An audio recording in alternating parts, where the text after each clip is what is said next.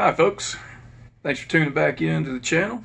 Today's video is going to be part 2 of our 2-part series of my first use of force with TDCJ at the Styles unit. Our last video ended with me looking over from patting down an offender to seeing an offender on top of Capt Boykins and assaulting him.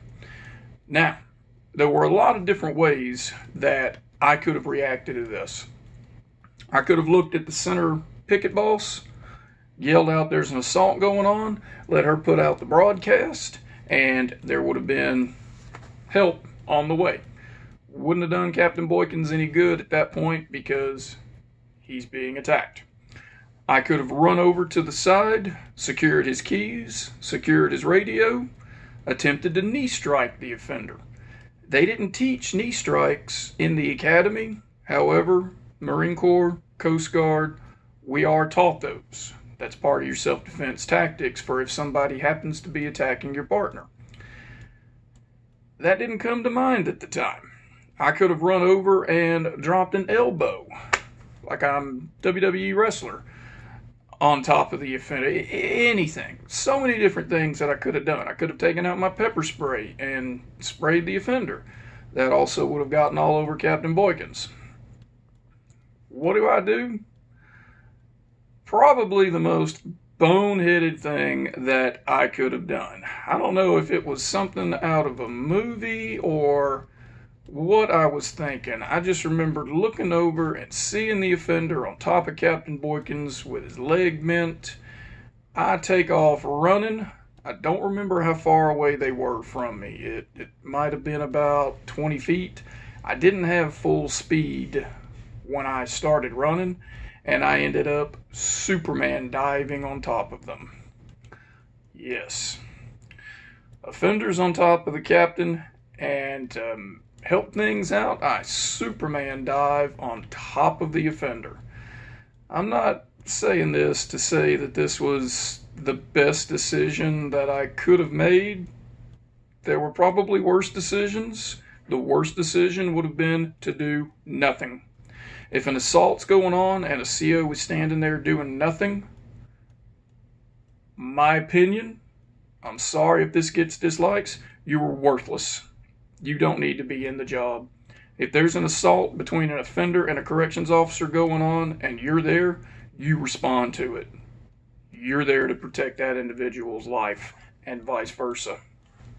Now, enough of the moan and drone. So, I take off running and I Superman dive on top of the offender. Yeah. I don't know if I thought I was going to magically make this stop. I don't know what I was thinking. I was in shock that the captain was being attacked, and I made probably one of the dumbest decisions that I could have. So, once I land on top of them, all you can hear is grunts and groans. There's this phenomenon known as auditory exclusion. Auditory exclusion is where you're involved in a situation, something of high stress, possibly a fight, and somebody next to you is talking to you. They may even be yelling at you. And because everything that's going on in your head, you physically cannot hear what they're saying. It's just not registering. It takes something else to get your attention. Something has to break that sensation. Usually some kind of physical contact, a bump, a really loud yell to kind of draw your attention because you're just not hearing what's going on around you. It's very akin to tunnel vision. After I land on top of the two of them, the offender at this point no longer wants anything to do with Capt Boykins. He's ready to deal with me. Once I landed on top of him, my force carried us on over. The problem with that was the offender ended up on top of me. There wasn't enough force for us to do a full 360 roll with me on top of the offender. It was 180. Now the offender's on top of me. To this day, I can remember his face. I didn't know it at the time. I won't say what his name is. However, I do remember his name. His face was pretty well beat up. His nose, if anybody's ever seen the movie Raging Bull, His nose looked like Robert De Niro. Was it Robert De Niro? No, it wasn't Robert De Niro. I don't remember the actor's name. His face is coming to me. Oh, it'll come to me at another time. Y'all can laugh at me for getting his name wrong. But the actor in Raging Bull, the way the nose was, it was just smashed. The thing that I remember the most, the guy's teeth, most of his teeth were missing. There was just a tooth here and there. I didn't know this at the time. That is a sign of a fighter. That's a sign of an offender who's been involved in so many fights. His teeth have been knocked out of his head from all those fights. And that was this guy. As he's on top of me, he's got his hands in the same way, trying to pin me down. And his face is, it seemed like it was just inches away from mine. I remember him snarling, trying to bite at me, trying to snap at me, spitting at me, just speaking in a language I had never heard before, speaking in tongues. I'm pretty sure I was saying stuff. What TDCJ teaches you to say is, offender, stop resisting, offender, stop assaulting me. I highly doubt those were the words that I was saying. It was probably something more akin to, you dirty M, and it's going to go from there, because I'm not going to use that language on YouTube. You can imagine what I would have been saying. I remember having my hands up underneath me, and I'm trying to push the offender up off of me. So I've got his elbows on me. I'm trying to push him off of me. I'm doing everything I can to try to roll left and right with my feet. Again, the academy did not teach proper ground tactics. Problem with that was, being untrained, you're going to go with what your training is. And if you have none, you're just going to react to something. So that's all we were doing. It was not very effective. It felt like we were fighting for at least a minute, maybe even 2 minutes.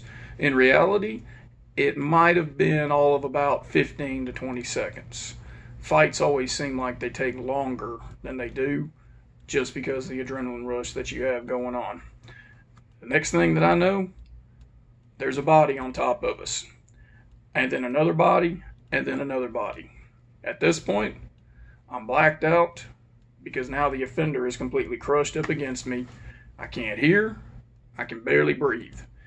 In my mind, I'm thinking, other offenders have piled on top of us. I might be dead. In reality, what had happened was the center boss saw what was going on. She put out the proper broadcast. Officer needs assistance, B-side chow hall. Officer needs assistance, B-side chow hall. And from that point, every corrections officer at that unit that was not locked into a building, a picket, or a dorm, come running. I didn't see them, but they got there probably the fastest that they could have.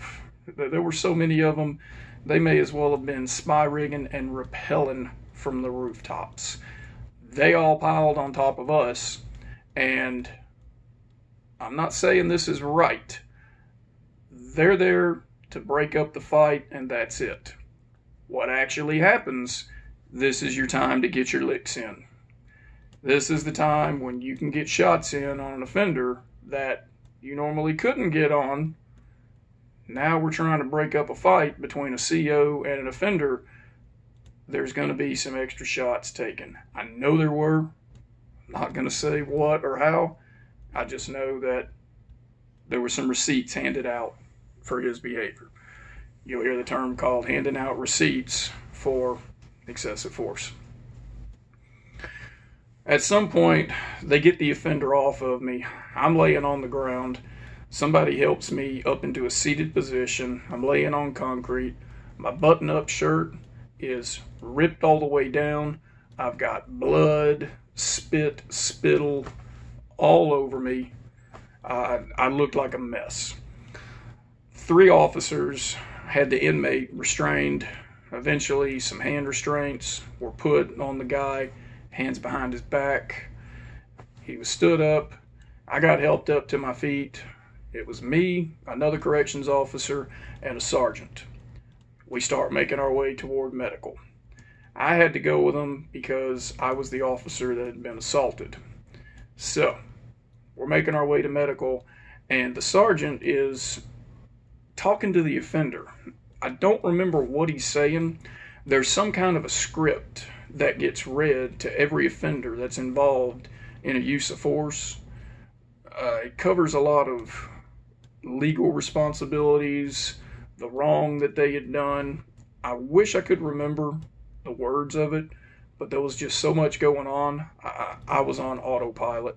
I'm a freaking sweaty, bloody mess. My shirt's ripped up. I got my hand on this freaking offender, and I'm walking him.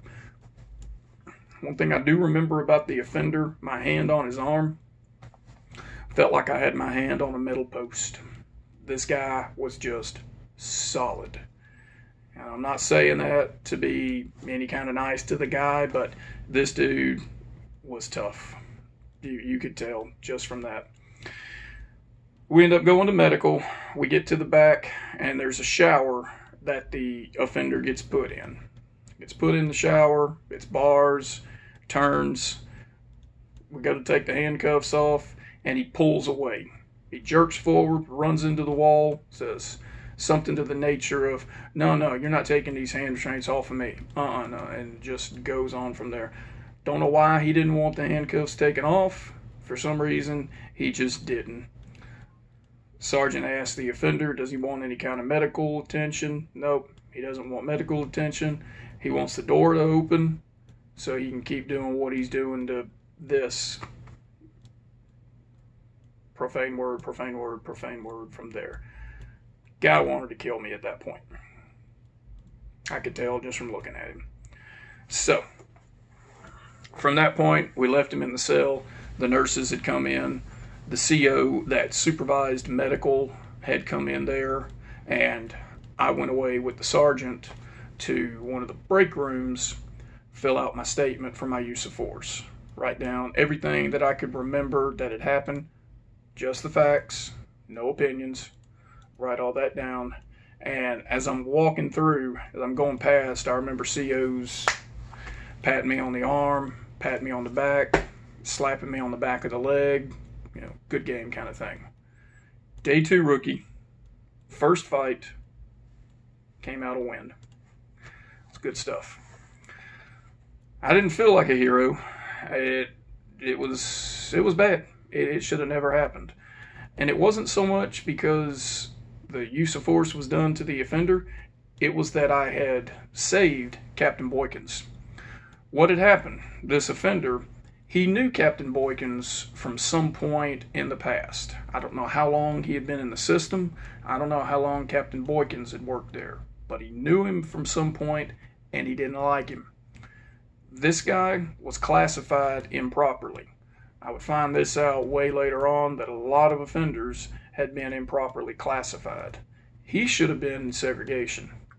He should have never been in population. When he saw Capt Boykins, he knew this was his time to attack, and he did. What had happened as he's walking past Capt Boykins, he sees me already patting somebody down. That's his time to attack. He grabs Capt Boykins in a bear hug and twists him. So here they are, grabs him, twists him 90 degrees, and pushes him. When he fell, the leg I told you about that was bent and crooked up, his leg stayed in place while his body turned and he fell over backwards. Broke his leg at the knee. Knee was snapped, leg was completely useless at that point. His other leg, I don't know. The reason the guy was trying to spit and snarl, he was HIV positive. These guys that are like this, they know that. They'll mix up all kinds of concoctions. It's called chunking. They'll put blood, urine, feces, any kind of bodily fluid that they can, and try to throw it on a staff member or another offender. At this point, he's trying to spit and bite, just trying to get any kind of bodily fluids on try to spread his disease around. That's very common in places with offenders that have communicable diseases like that. So, the guy was eventually properly classified and moved into segregation. I would again deal with him multiple times because I worked in segregation from there, and he was never pleasant to deal with. So after the assault, filled out my paperwork, went to unit laundry, turned that shirt in, got a new shirt issued to me, reported to the FTO. By this point, she had known what was going on. One of her OJTers had been involved in assault. Had to get with her, give her the brief of what had gone on, fill out more paperwork. From this point, now it's time to go to medical. Get checked out. Because of HIPAA laws, they couldn't tell me that he was HIV positive. I would find this out through the grapevine later on. Ran a couple of tests on me, drew some blood work, treated me for a few minor injuries, and that was it.